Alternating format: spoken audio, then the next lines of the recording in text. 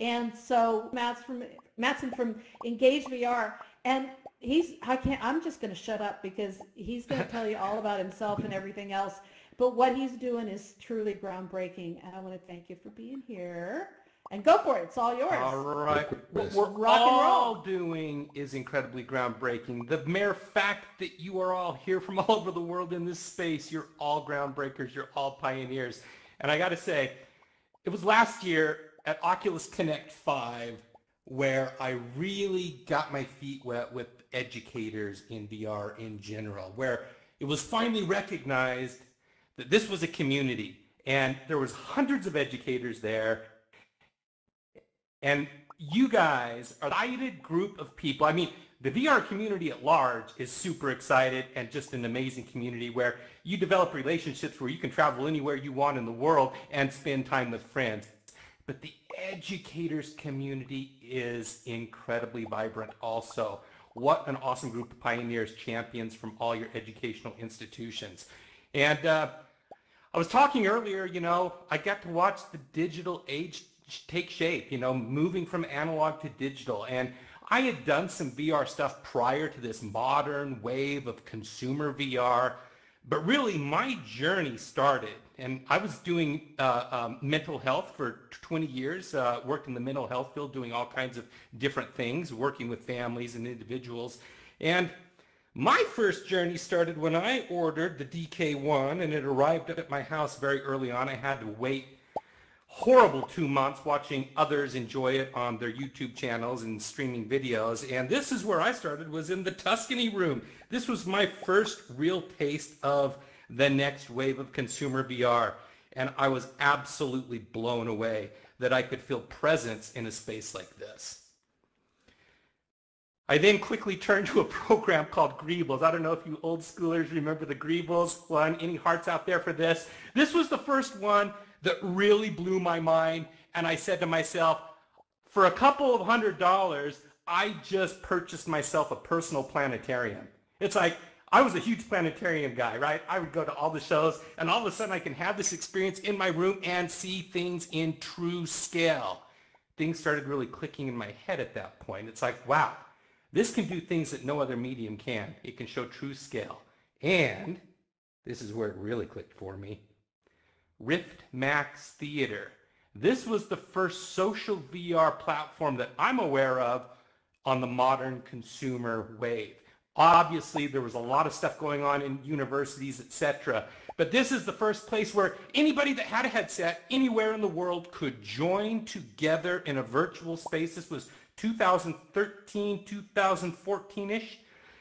And I walked in and the developer of that platform, Mike Armstrong, met me in the hallway, and I didn't even realize it was a human at first. And he came walking over to me, then I realized he was a human. And he started talking to me and he invaded my personal space bubble, and I took a couple of steps backwards and I went, wow, that was powerful. How in the hell did a digital person just invade my personal space bubble? That is true social presence. And it dawned on me at that time all the things that would become possible in VR collaboratively, and that we have this incredible new space where we can teleport our consciousness to any shared digital space where the laws of physics no longer apply, that any physical barriers can be overcome. We can do anything. We have unlimited space to build and do anything we want, to educate, to bring in 3D objects, to collaborate, where the limitations of physical reality simply no longer apply, unless we want them to, unless we want to simulate that. This is powerful. The sky is one of Daniel's sayings, great saying that we kind of adopted as educators in VR. The sky no longer really is the limit. Everything becomes possible in virtual reality, where we can develop relationships, where we can explore science, where we can see things that you can't see in the physical world, where you can shrink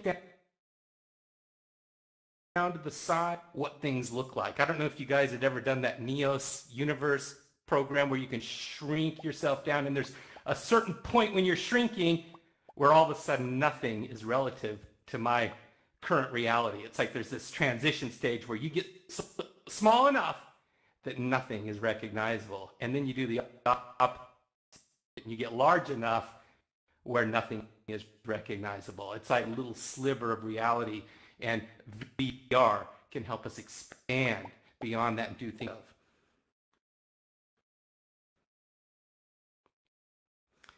So why does that matter in classrooms? Why am I going off on all this crazy stuff? I think it's important because we have this new, incredibly powerful technology that I firmly believe we need to teach our kids and others how to use this technology. And that's where all of us play a very, very important role. That we understand what this platform is capable of.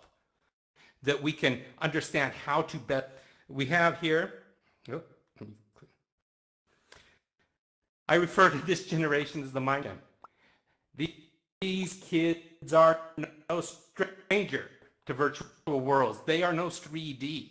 They've been looking into a 3D window years and years and years. Study for spatial computing, it's ridiculous. They are so excited about this coming down the pipe in so many ways.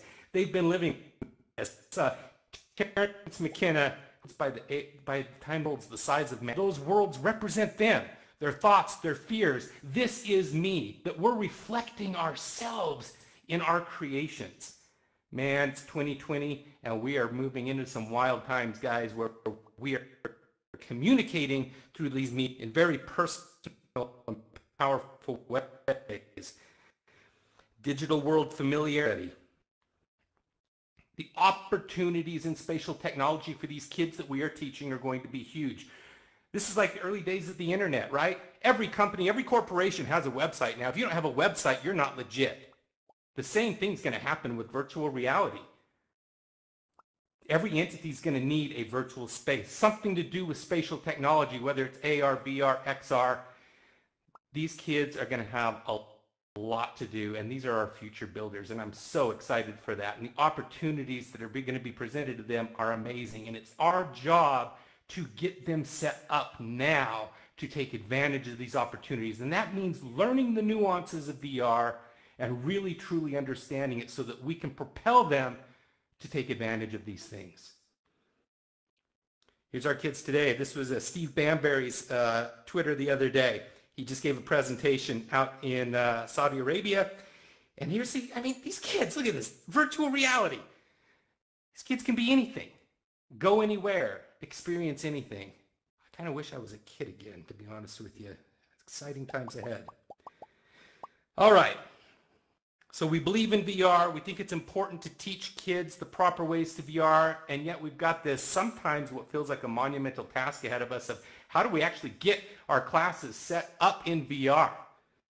How do we get this stuff rocking and rolling? Well, let's look at our headset options first of all. 6 Degree of Freedom PC-based headsets. This is the creme de la creme. This is the real good stuff. I'm actually in an Index right now myself. It is my go-to headset when I'm here at home, which also doubles as my lab downstairs. And it's so comfortable. It's a little on the expensive side. It's $999. Let's just call it $1,000. $1,000 for the full setup if you don't have any of the other components already. But it gives you that nice finger tracking, you know. If these hands were set up, I could be wiggling my fingers right now. It's got incredible sound over the ears. The speakers don't even touch your ears. They hang out over the top of them. It's got the pass-through cameras, so looking forward to a little augmented reality, mixed reality capabilities here. Awesome headset. You know, downsides is it still is, well, it can be argued downsides and positive that it's got the Lighthouse tracking. Lighthouse tracking is great for putting my hands behind my back and still have that tracking going, but it is outside-in tracking, and that can sometimes cause problems in the physical space, especially if you have multiple headsets all needing their tracking. Reflections, things like that get in the way. But fantastic headset. Those that tend to get sick in VR, I know a lot of developers that do actually get VR sick. A lot of them have claimed that using the index has reduced their sickness greatly, that they can actually do longer stints in reality. It's a great headset. The Oculus Rift, $399. Pretty dang affordable. It's a good headset. The visual quality looks pretty darn good. It's got the inside-out tracking, right? So we no longer need those darn cameras looking at us that always caused us problems in the past. If you wanted room scale, you kind of almost needed to go with the 3-camera setup with the CV1. But now that we've got the Oculus Rift, you can easily tote it around with you, plug it into a laptop, which, by the way, how cool is that we can run VR off laptops and stuff now? I remember back in the day when we would have to pull these big wagons of hardware with us to set up a demo. Now I can put 2 or 3 headsets when I travel on a plane and take VR everywhere with me. High-end PC-based VR. How about the HTC Vive? Oh, let me go back one. The Oculus Rift, different platform. It's the Facebook ecosystem. Sometimes we'll talk about that a little bit later. HTC Vive, 5-port Steam platform. Check out these price breakdowns. We got the gamer system, $399 for the old school Vive. Thank you, HTC, for giving us real room scale hands in the game. That was an awesome time to see that transition, right? $399 for that old boy. It is looking a little on the pixelated side these days. I don't know if you've gone from a high-end headset kind of back to the OG ones. You're definitely going to see some pixels there, and things stand out more when you go in reverse, right? The Professional, the Vive Pro. Great headset, good visual quality. It's got nice deep dark black, crisp colors. I love this headset. Just over $1,000 though. That's a kind of a hard pick between that and the Index, right? And we got Enterprise Edition that's got the new lighthouses there, and it's got the updated controllers. These headsets also do pass-through as well, so you can do a little bit of mixed reality there also. So great headsets. The Vive Cosmos, it's on sale. They just knocked $100 off it. It was $699. Now it's down to $599. It's an interesting headset in that it's kind of like this. Some people call it the Frankenstein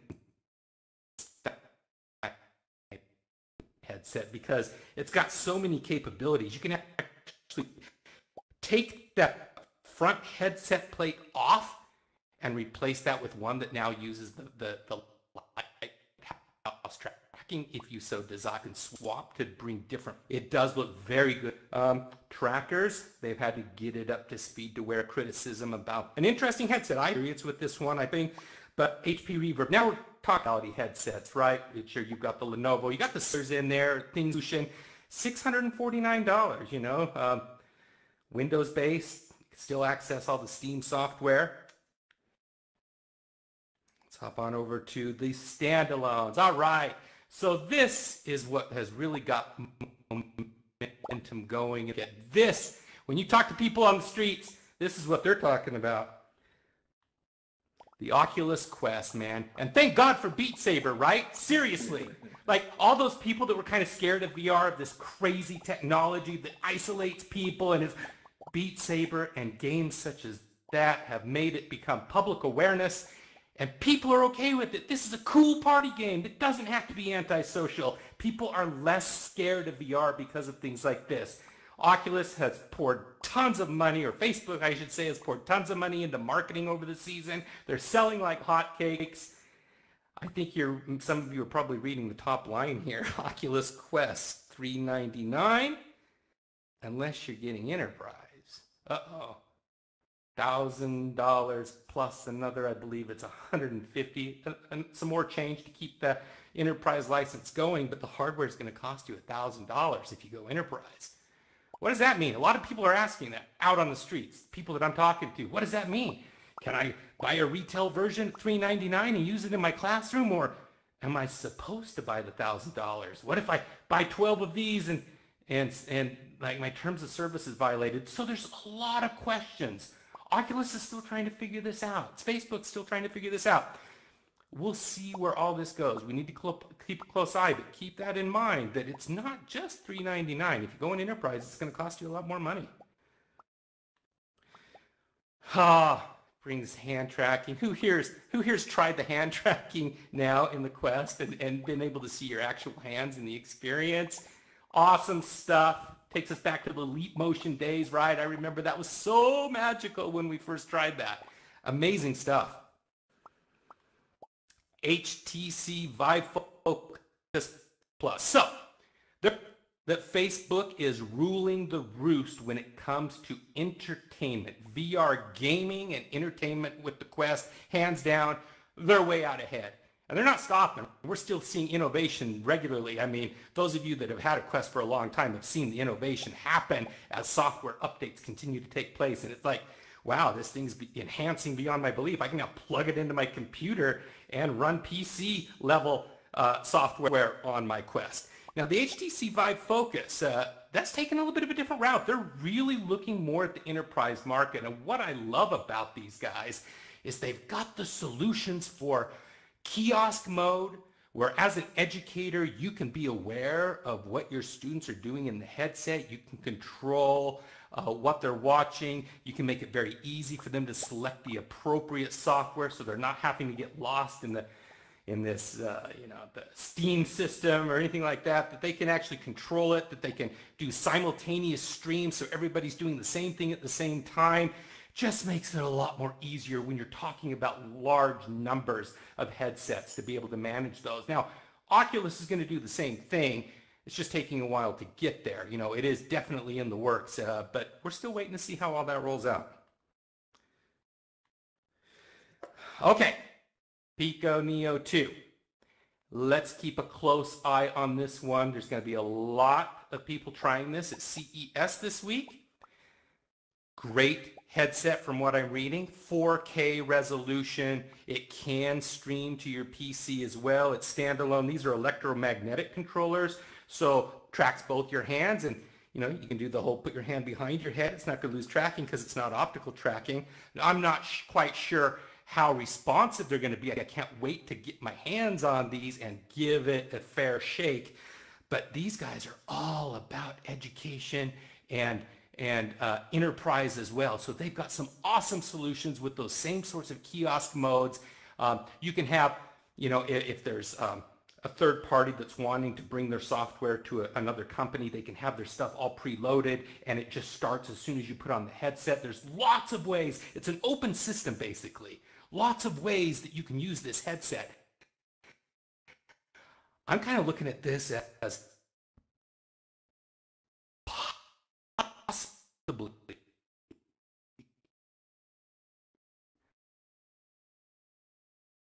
ideal for educators. Keep a close eye. That's all I'm saying. 3 degrees of freedom. Is that still a thing?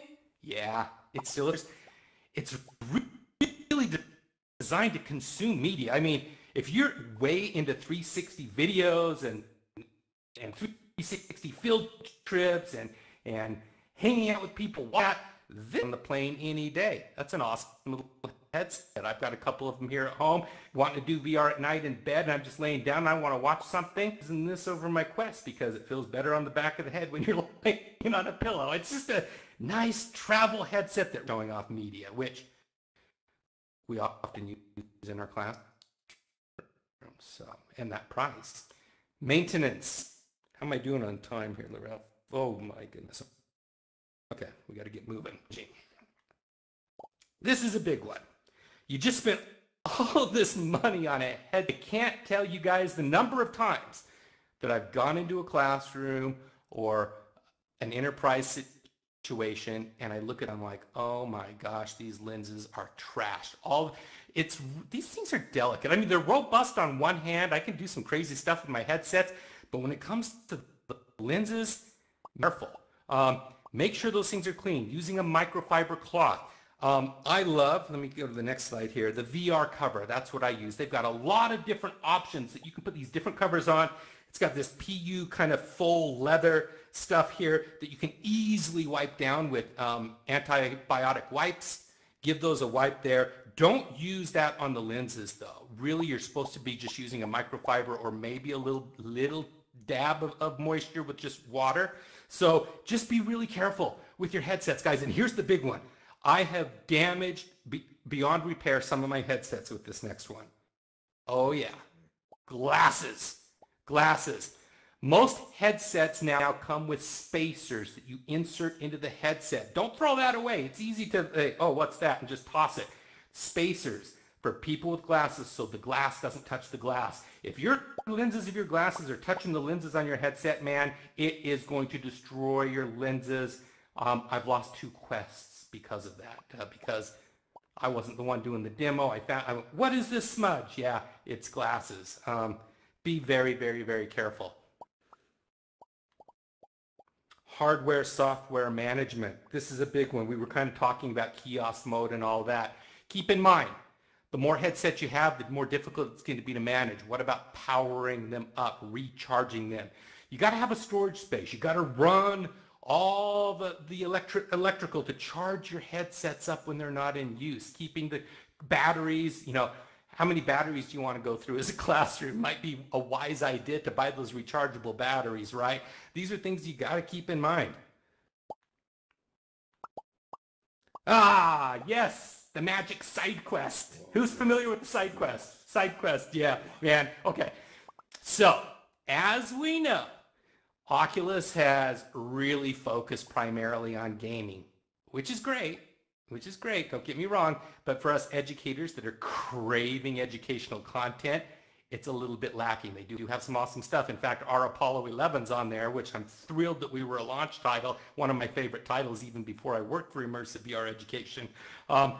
There is some great stuff, but if you want to really dive into the experimental stuff, really get into, there's so many awesome, even in our educators in VR community, there's people building stuff and putting it on SideQuest right now specifically for education. You get that, it's going to open up a whole new world for you. And if you even look at the picture here of the woman in the wheelchair over here, this is a Coplay app that I just discovered recently. That's actually used for a kind of a kiosk mode, and you can manage multiple headsets with that and help people out from a distance that aren't in the experience. Lots of fun to be had there, guys. Seriously, you need to download SideQuest. And not only that, but it also has the ability when your Quest is plugged in that you can start changing the fixed foveated rendering. If you guys don't know what that is, that means that the graphics will look better if you change that up because it's only giving you the high-res graphics right where your fovea is, right where your vision is. Everything else in the peripheral is kind of, it's less, they don't render it as high. And it doesn't matter because that's the way it works in real life too. You know, our peripheral is not as sharp as right there in the center of your vision. So this only renders the center of the vision rock solid so you can run things faster and make them look better, have a higher end graphical experience at with less processing power. Lots of different things you can change up on there. Okay. How about this one for an easy one? Springboard VR. These guys are awesome. If you want to collaborate with them, they will set you up with everything you need as an educator. Not only will they help you with your hardware, but they also curate content. So here, I always run into teachers. I don't know what to get for my system. I don't know what the kids are going to respond to. I'm new to this. I love VR. I know it rocks. It's an amazing experience, but I need help in finding out what to run on it. Springboard VR will give you your hardware management and your software management all in one. Awesome, awesome group of people to work with. Mace Virtual Labs. And I'm sure there's a number of companies like Mace that are popping up around the world, helping people get their VR labs and classrooms established. Mace is based down in Houston, Texas. I was just down there at Houston Community College. They have 120,000 students there. They're going all in on VR, guys. They just built themselves a killer lab. Mace Virtual Labs built this. They've got the Vario headsets. You want to talk, that's human eye resolution, guys. There are no pixels involved in the Vario headset. I didn't include it on there because it's not typically what schools purchase, because they've got Vario headsets, they've got the Virtuit's On Place, an amazing place. We did a virtual ribbon cutting there. We actually had guys in Ireland cutting the ribbon. Confetti fell down, and the heads of the university are all out that ribbon cutting experience.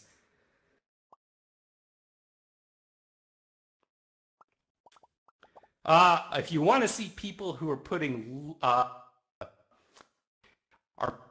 making VR work, and there's some resources. We got Dr. Angelina Dayton here, who goes by the VR lady. She is rockers in the day. She is spreading VR to schools everywhere. Follow her on Twitter. You're going to get a lot of insight from her. Shannon Putman down in Kentucky, amazing, rocking it in her grade school. Now, I've mostly worked with high schoolers, a whole different beast. So is Dr. Dayton too. Both of them are masters at that, and Shannon's got a lot of, keep an eye on her. Big news coming from her soon enough. Lot of onboarding in school. Steve Banbury, one of my dearest friends, from Dubai. D&VR sessions every month now. There was a little break there, but he's back in the saddle. He just started a new company called Digital Inception.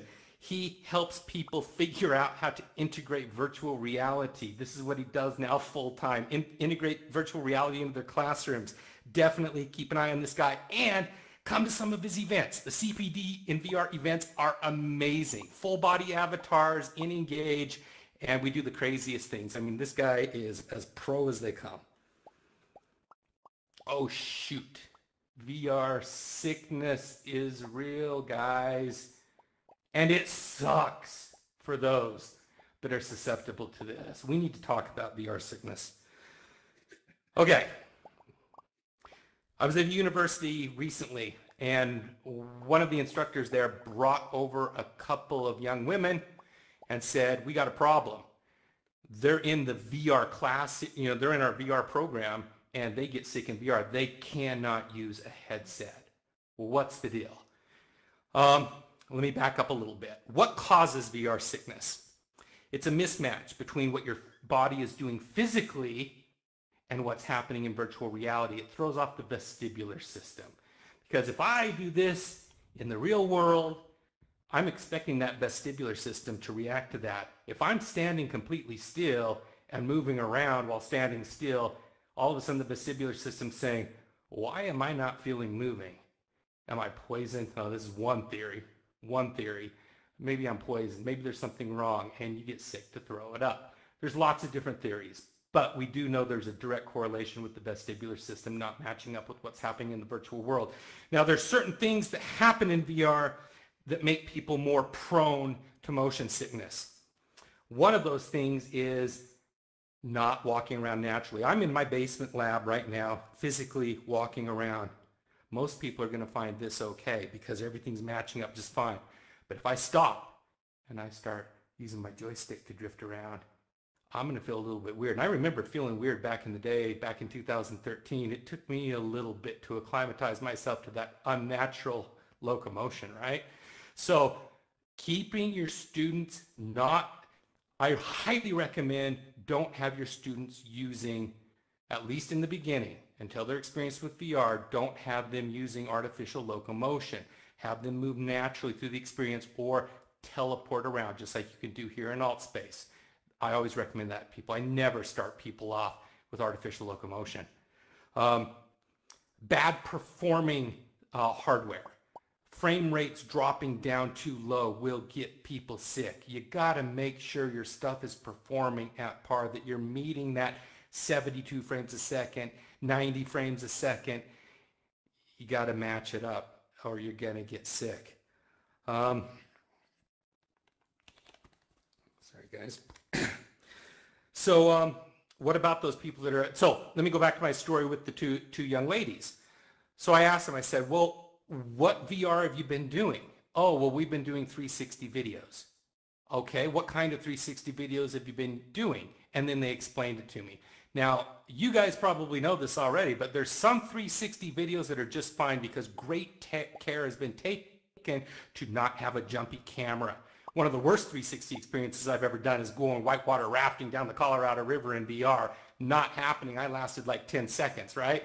You got to be careful. There's probably about 2 million. 9 months ago, I knew there was over 1 million 360 videos on YouTube. I'm betting there's probably close to 2 million now. A lot of those are garbage because, not that they're bad, but they're just garbage for VR because they haven't made them for VR. They made them for a phone that you could look around with. In that case, it's fine, but you got to be super careful. So what I did with these young ladies is I put them in the Quest. I put them in the National Geographic starting room, which is awesome. It's a recreation of like a library, right? And I turned off the boundary system so they could walk around this really large area. One of the girls did not get sick. Evidence there, right? Physical movement. She wasn't, strapped to a chair going down some wild experience. The other one, just looking at the headset, got sick. Her brain had already been conditioned because she tried to power through it. Do not power through sickness. You let your students know if they feel at all sick. They take off that headset and we try something different at a later time. If you push through it, you're going to form that association in the brain and it's just going to make it worse. It's going to make it worse. Be very careful. That's all I'm saying.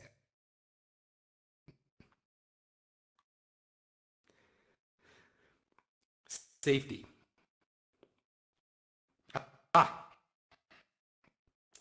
What about that 13 age limit? What does that mean? You can't use it at 13. How? Yeah, a lot of concern. Thankfully, we're at a stage now where people are starting to do.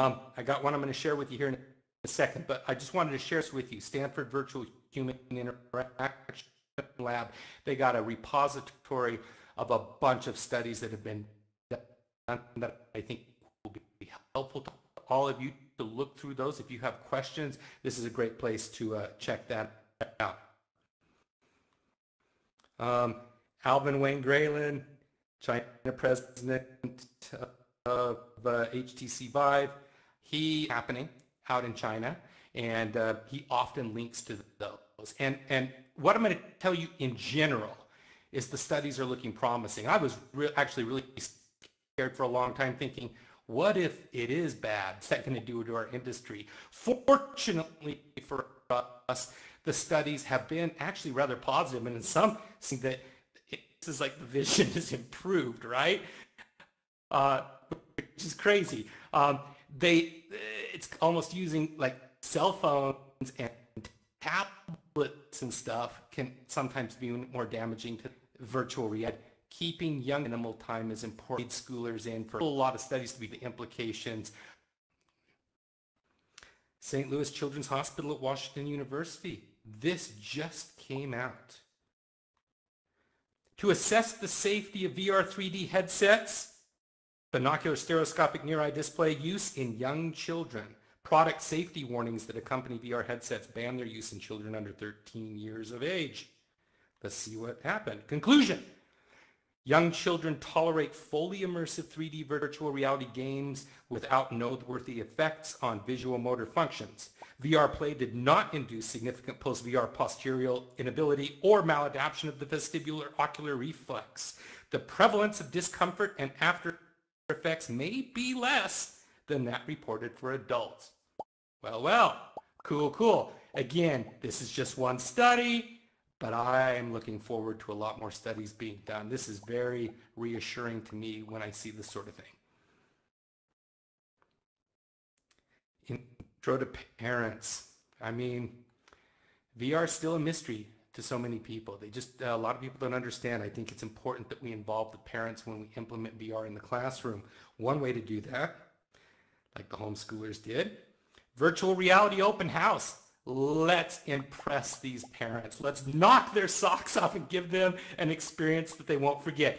And let's not put them in something that's going to make them sick either, because that won't be good.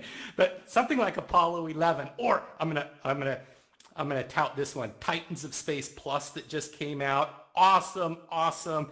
Everyone should download that if you're an educator. It's the best tour of the solar system I've ever had. Drash is the developer of that. He's absolutely amazing. But yeah, let's rock it with the parents. Get them in, get them involved. Show them how into the future your school is, and that you're prepping the kids for the future of spatial computing. And you're probably going to need to sign some forms to have the parents sign off on forms that it's okay for their kids to follow the curriculum that you set up for that VR. Setting the stage. This is important.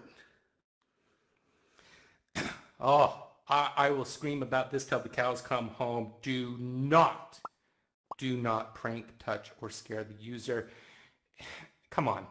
I would have been tempted to do the same thing when I was in high school. Everybody wants to prank the user. Everyone wants to scare them. Here's the girl's totally vulnerable, out on the Richie's Plank experience, and you got someone coming up and giving them a little shove. Someone's gonna get hurt. And even if they don't get hurt, what's more likely to happen is they're going to lose trust. And for people to be able to let themselves go and experience presence the way it's meant to be experienced, they need to have trust and know that people aren't going to interfere with that. It's a big deal. I also think that when you're in the classroom, pair them up or even have 3 to a group. One person in the headset, it's crystal clear that it's all supported. There's no pranking going on. 2 to 3, the other 1 or 2 are watching the person have the experience. They trade the headsets. They share their thoughts. It's really awesome to be able to work in groups. Yeah, this has to be a hard and fast rule. But what does this button do? I can't tell you the number of times I see people using headsets and they don't even have it set to their IPD. It's like, wow, you're missing out. Every headset needs to be dialed into the specifications of the user. Do you know what your IPD is? If you don't, you probably should. Mine's a 68.5, and that's why it's hard for me, unfortunately, to use the Rift S, because it's a fixed lens system. Something else to consider when you're picking out headsets for your classroom. With kids especially who might have a smaller IPD, do you really want a headset that you can't physically change the IPD on, right? I can use the Rift S for about 30 minutes and I max out. Any other headset that has a physical IPD setting I can use easily for 3 hours without taking it off. Help them become familiar with their headsets. Walk through every part of it. Show them. Have them physically hold the controllers before they even go into their first experience. Feel the weight of the controllers. Look at those buttons. Look at that thumbstick. What does this button do over here? Oh, that's the pass-through button. That allows me to look through the camera. They need to understand their headsets. Space is a big consideration. If you simply don't have the space, then maybe your 3DOF headset is the way to start out. Hopefully you've got some space, or there's a gym or something you can go to for the space, because you're going to need some space. 10 headsets? Wow, you kind of need a lot of space. If you're using the old lighthouse tracking, it's going to be problematic in any kind of a space unless it's partitioned off. The new lighthouses do much better for that. But space is a big issue. You got to figure that out, where your student's going to be standing. And if they are in the same space, oh, that's the next slide. In space, you're going to want to get the headphones going, guys, because when you're in a social setting like we're in right now and you've got collaboration going on, you're going to get that echo effect, and it's going to really be a difficult experience. Now, if you're in separate spaces, that's fine. But in the same space, you've got to have the headphones, especially with the new Oculus headsets, that all the sound's coming out of the bands, right? Firewalls. Firewalls are a big deal. Whenever I can't connect to somebody in virtual reality that's joining me from a school, 9 times out of 10, it's going to be a firewall issue. You need to be working with your IT guys, and whatever platforms you're using, you're going to need to figure out what ports you're going to have to open on the router, etc., right? So just keep that in mind, that if you're having difficulties, if you can't access stuff, it could be a firewall issue.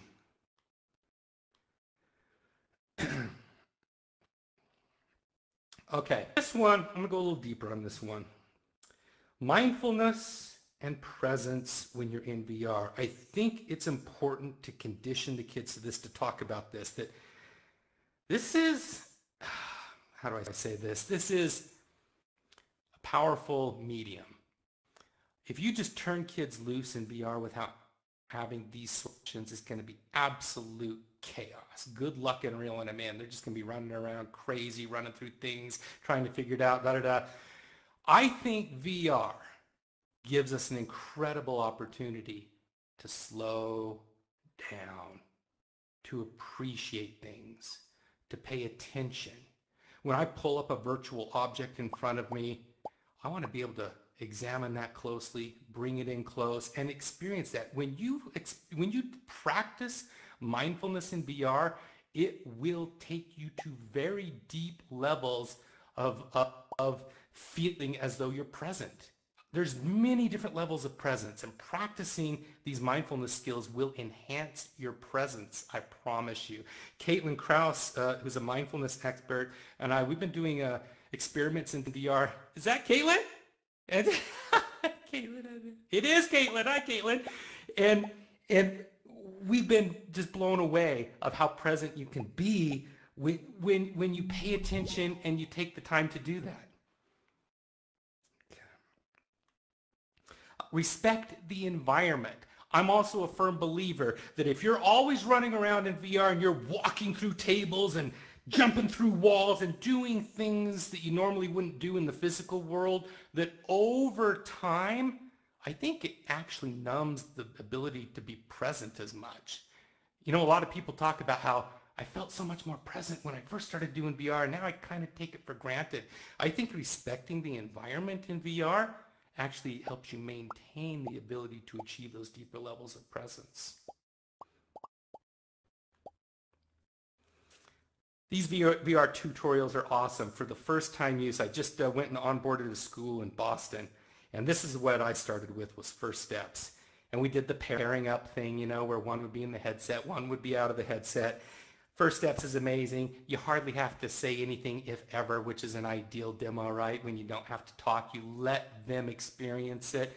It really sucks when you take somebody out of presence, I'll tell you. Shut up and just let them do their thing unless you absolutely have to step in. The Vive Lab is a classic. You guys all know this. These are great places to start, just to get them used to the controllers, get them used to what being in VR is, and then stop. Process it afterwards. What was that like for you, John? Amy, what was that like for you? What was your favorite part? What makes this a different medium? You should be doing this before and after all of your experiences. Beforehand, kind of prepping them, letting them know what they're about to experience, getting them hyped up, but also setting expectations of, you know, and remember, we all need to respect each other. We all need to slow down. We need to be mindful when we go in, and then a post-processing of what that experience meant to them, what it did for them. Super important.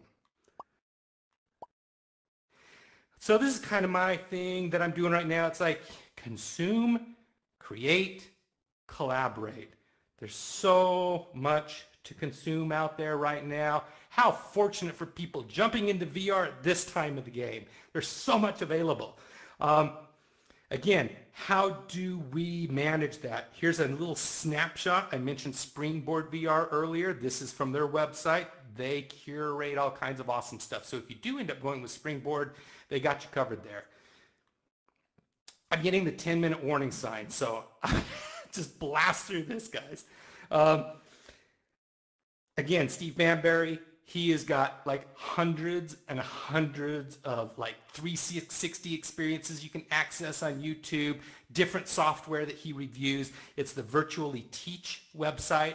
Head on over there. That's going to give you a nice leg up as an educator on where to start and what to load. I'm going to, as you all know, we got Beat Saber. We got all these things that we can try out. One thing I wanted to just throw in here real quick is reality capture. I'm throwing that in because it's really going to be a thing, guys, that we're bringing real world places into VR, not only through 360 videos, 360 3D videos, 180 3D videos, but even more importantly, we're spatially capturing these places now. where when I'm on that surface of Mars and I've got that data from the Mars rover that's done all those photographs, and we put that through a software and we've made it into 3D, when I reach down and touch that pebble on the ground, that pebble actually exists on Mars. We mean reality to us. This is a no-joke technology. It's developed fast right now to the point where we can take a cell phone, I can scan an object, I can upload that into one of my favorite platforms, and bam, there it is. We did this with some students where they built a weather balloon and they put different devices on the weather balloon to send up. They actually scanned the weather balloon objects with their phones, put it into Engage, and put the weather balloon together. And that was Kwaku that worked with me on that. And that's what we can do now. I can like bring my basement. I can scan my basement and bring it into VR now. This is amazing that we can now bring reality to us. We can explore the tombs of Egypt, etc., etc. This is us flying, by the way, on couches. This is actually a traditional 3D video where we've added 3D objects to it. Again, this is all Google Earth VR. Come on, that's in VR, and say find the following destination, and just let them go try to do that. They're going to learn so much in that process, and processing that afterwards is an amazing experience. Create. Oh my God. Okay. The fact that we can use these creation programs and then bring those assets into a space like AltspaceVR or Engage or Roomy or any of these other platforms, that we can use blocks and tilt brush that are amazing experiences in and of themselves, but now we can use those things that we're creating to bring into spaces like this. And we can share it with a global audience. Any educator, you don't even have to just educate in your own domain now. You've got an entire global audience that you can give lessons to and share your expertise with. Views Camera, awesome company. Bring your 3Ds, 180s, bring your stuff. Get your kids a camera. Let them create some experiences to bring in and share together. Because now you can jump in those 360s as a group. Like I could bring all of you into a 360 theater and we can watch it together. Danny Bittman, I got to give him a shout out.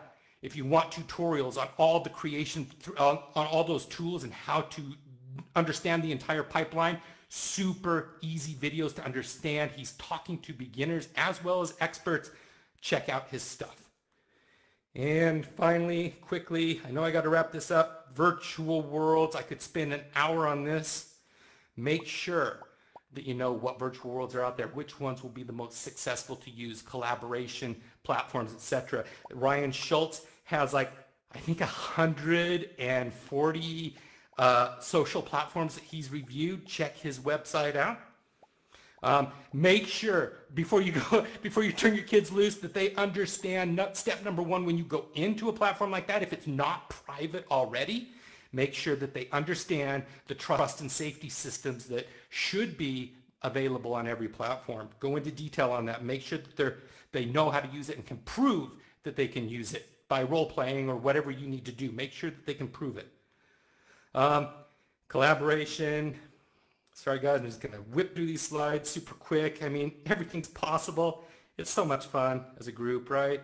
And educators in VR right there. There we go. I'm going to quit there because we are out of time. Each of these sections we could dive into an hour easily, but thank you all, and let's make 2020 rock, guys. Let's change the face of education. VR is going to be amazing. And what a great start. What a fantastic start. Oh my God. Amazing. Chris, thank you so much. Wow, everybody. All right. So, are you ready for some questions, my friend? I guess so. I hope I can answer them. All right. So let's see. We are going to run over, just letting people know. I'm going to hit the raise hand button. All right. So if you have a question, please hit that raise hand button down in your lower right side, and we will get to some questions here for Chris. So our wonderful buddy, Rob, you're first up. Is the Go man. for it. Rob is the Hey, man. Chris. Hey, So Rob. you know me, but for those who don't, I'm at Georgian College in Ontario, Canada, and I'm really concerned about this Oculus Enterprise version that's coming out. I'm wondering if you have any more insight into I when that knew might that happen. question was coming up. So You know, we've got 18 Oculus Quests in our program, and I'm looking to purchase another 40 when it's back online end of February. So any insights into what implications that will have for educational institutions who are early adopters?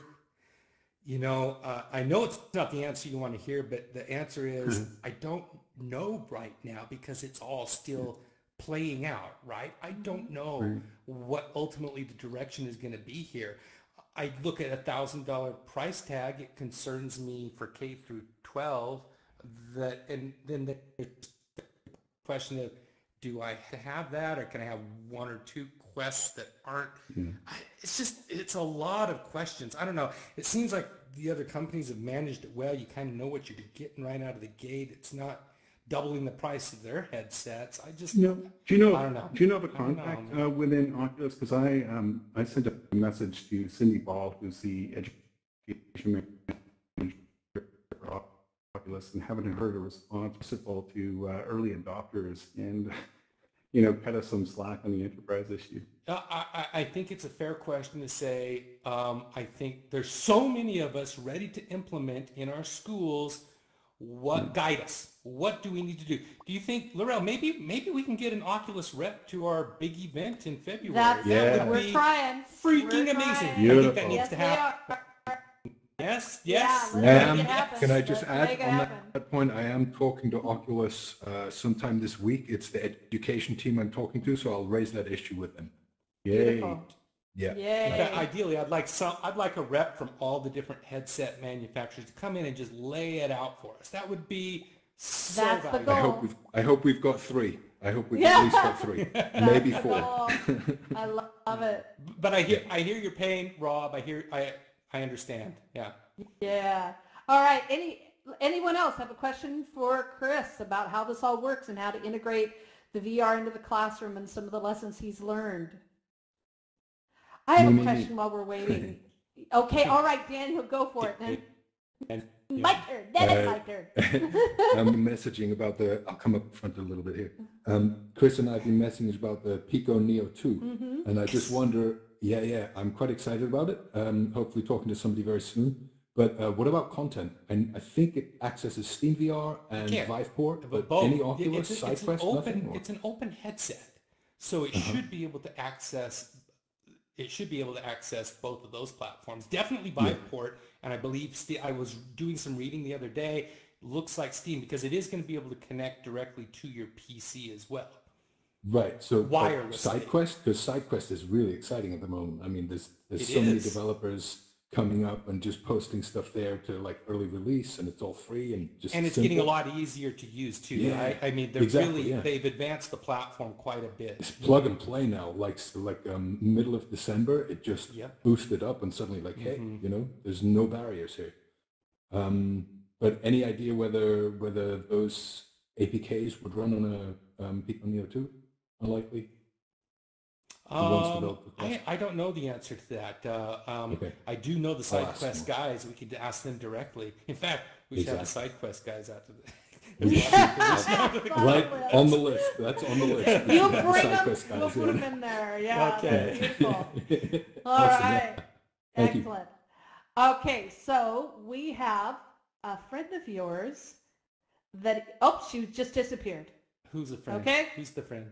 She just disappeared off my list. So if you want to get back on my list, you know who you are. You can hit the raise hand button again. Okay. So we have a friend here for you. Oh. Oh, she disappeared again. I just hit it. I see Caitlin. Yes, I see Caitlin in her blue hair right there. Hey. Hi everybody. Oh my gosh, Chris, you did a great job, running the gamut from the tools to the purposes and the use.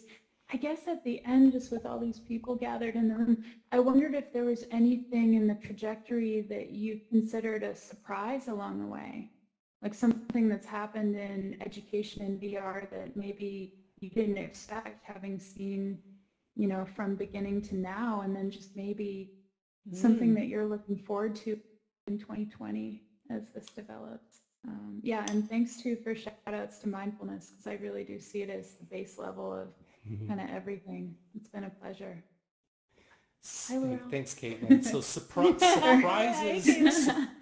surprises for me is actually the standalone.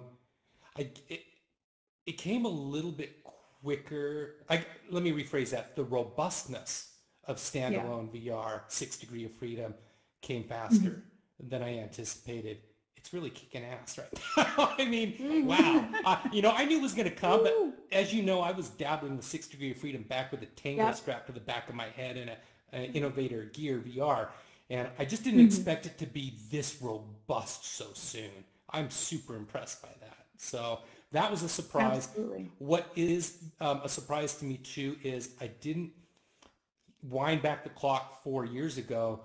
I didn't realize that photogrammetry could be as close to the Matrix as it is right now. I mean, talk about presence when you get some good photogrammetry to try out. It's like you're there. You are 100% there. The presence level is incredibly high. And what I'm really looking forward to is when we can have co-spaces, right? So I'm sitting in my actual living room, and my environment's going to get read, right? The system's going to know what's in my environment, and you could put on a device, you could put on an AR device and step into my space with me.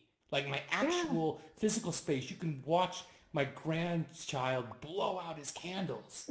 Like in the space, Well, I believe that's part of what Microsoft's new SharePoint is doing. Is some of that. They're experimenting with that with the HoloLens. So I'm looking forward to that moment too.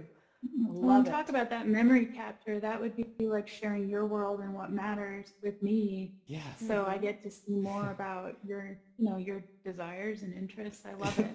Yeah. The question we're going to have, Caitlin, when we're setting up an event like that where we want to meet up is, are we doing that at my house or your house? Where are we putting that slider? Maybe we can put the slider in the middle and it'll like be overlapped on each other. Oh, we do a hybrid. Clearly we hybridize. I mean, this is an invitation. I love it. It's going to be fascinating. Yeah. Okay, thank you. Thank you, Caitlin. Now, we have another friend who's waiting to say hey. Jay? Jay. Oh, did we lose Jay? Uh-oh. We have Jay from Immersive. Lost him. Live virtual reality tours too. Live 360 tours where you can communicate with the person in the real world giving the tour. That's going to be cool. I can't wait Steven for that. Sato, I know, has got a close eye on that action. Yeah. Dawn, you're up. Hi. I'm kind of new to this whole thing. This is actually like the first event that I've gone to, so hi, nice to meet you. Good one. Awesome. I'm about to, I'm in the preliminary stages. It's the ideation phase really still of like implementing this into my school. I'm at a really big state university, but we don't really have a lot of VR presence in the departments that I'm a part of.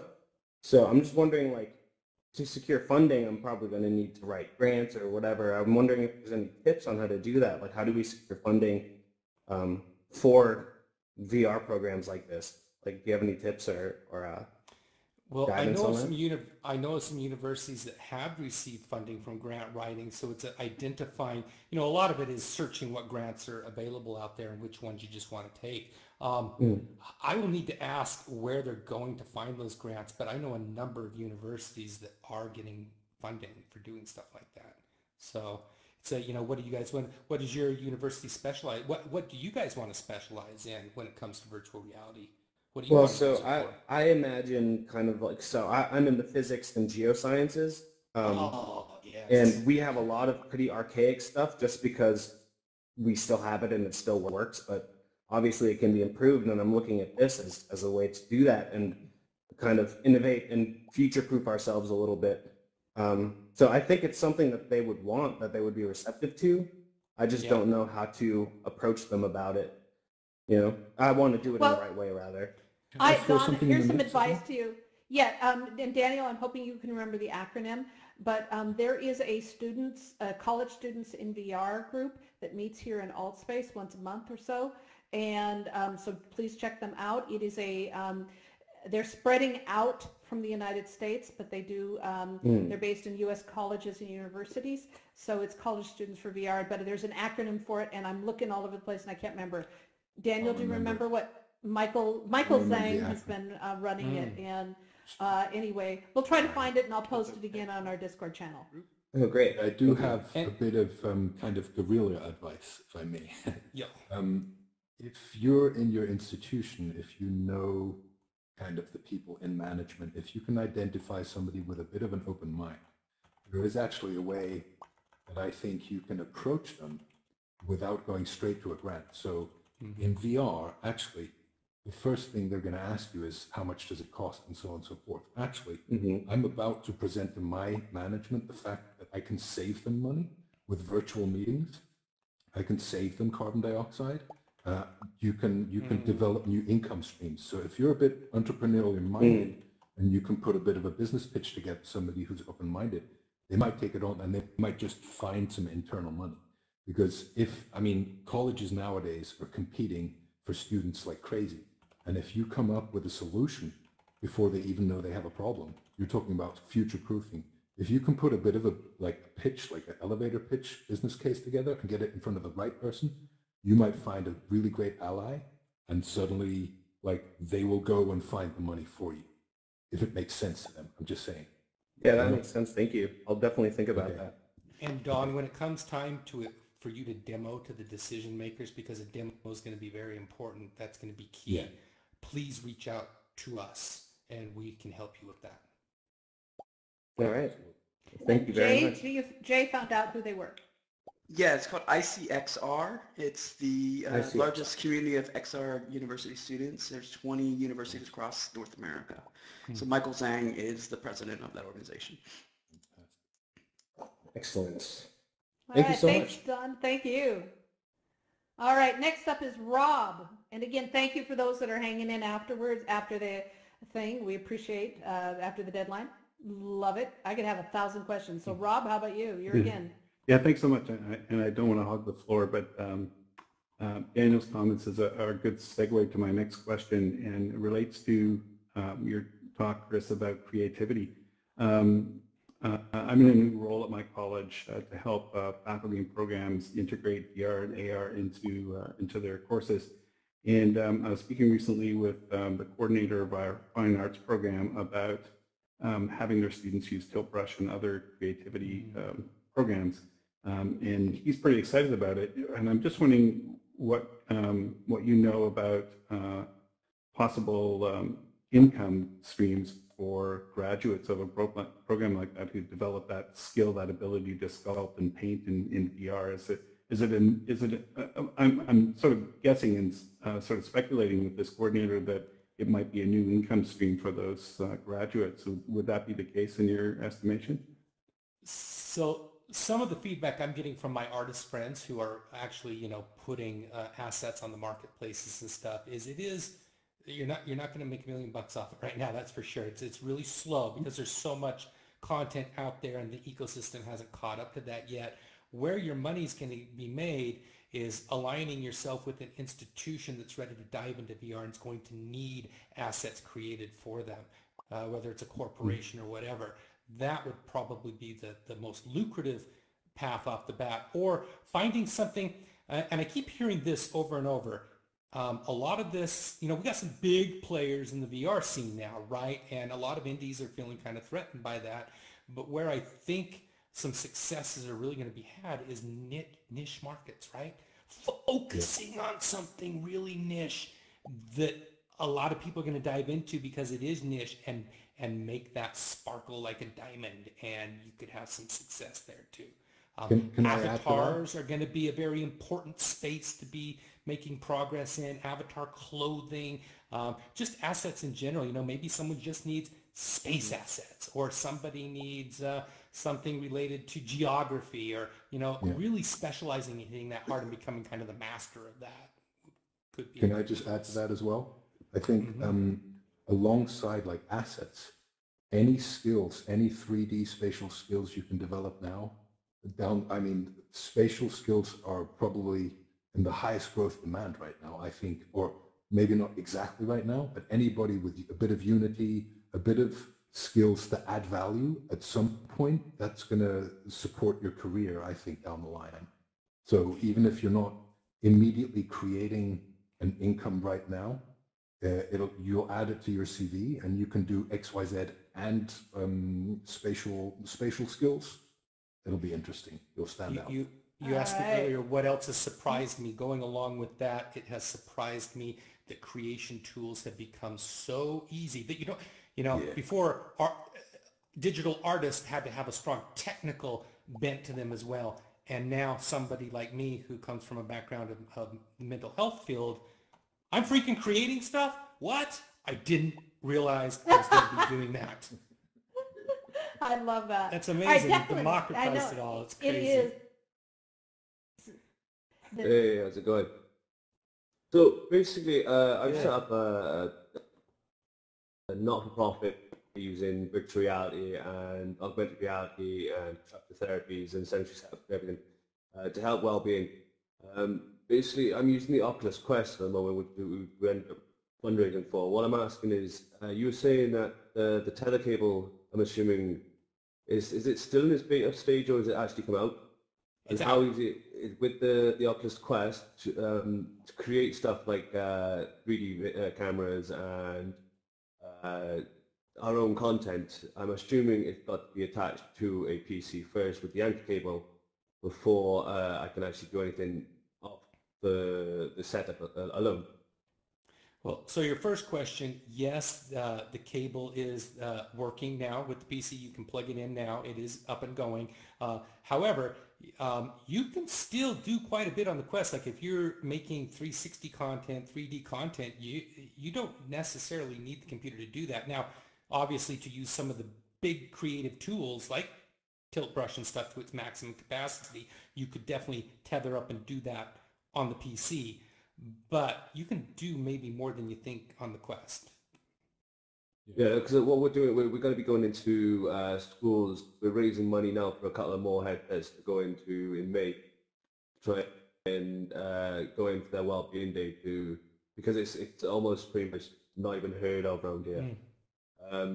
They did say they had a couple of headsets in one school, which I found out was actually a teacher's headset that he brought in once.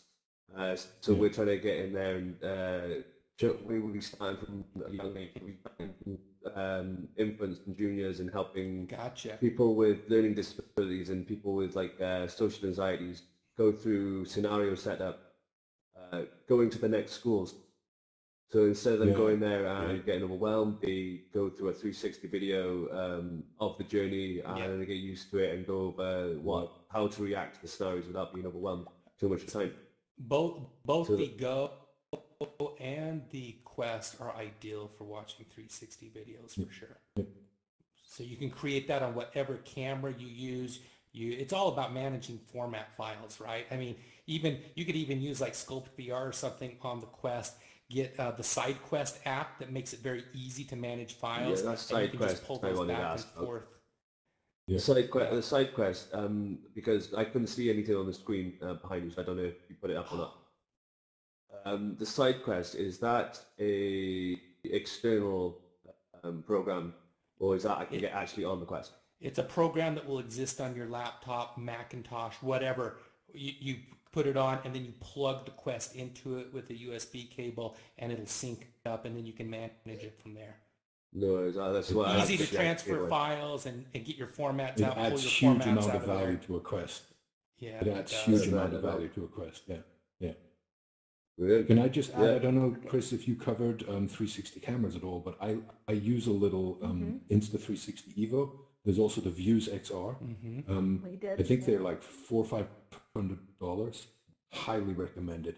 Very, very easy to make media, move it to your headset and play it. You can even, with the Views XR, you can even live stream to YouTube, and then you tune into the YouTube channel with your headset, and now you're watching something somewhere else live in 3D.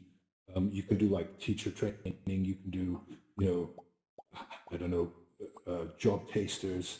Very, very easy to create and transmit content to the Quest. Yeah.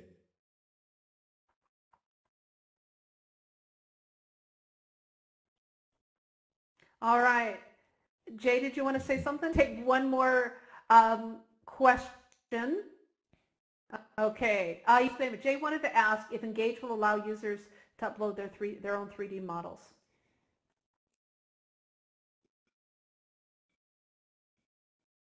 Very soon.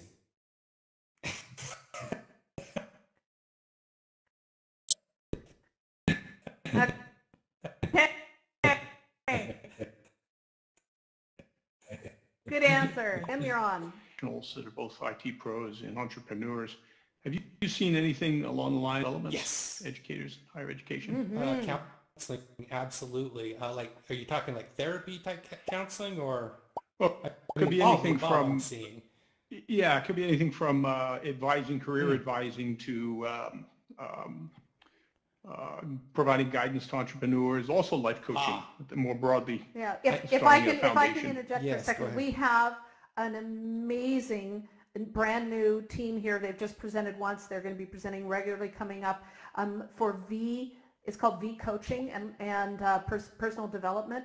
So it's for personal and professional development and coaching and everything you just described.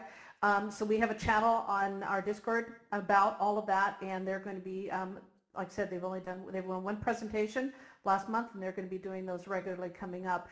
Dana Maria is heading that up, and who's Captain VR. She's awesome. So expect more of those. Now I'd like to hear, Chris, what have you found in that area? Yeah, well, first of all, the field is so freaking ripe for exactly that. I mean, I think that's going to be a big business in VR.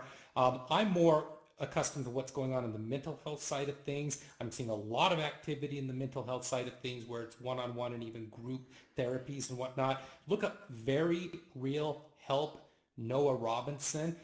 He's doing substance abuse counseling. He's amazing what he's doing. There's a lot of stuff going on at Stanford as well. But yeah, remote therapy and counseling is really picking up steam. That's awesome. Thank you. Yeah. All right. Thank you. I know there's a million other questions. Chris, if you have some time to hang around after, you can answer some of those. But I want to thank everyone so much for being here. Let's give another giant round of love and applause for the amazing Chris Madsen. Suck it in, my friend. This is well deserved. Well deserved. Thank you. Thank you, yeah. Chris. And thank you so much. And thank you to everyone for helping to make Educators in VR just such a success that it is.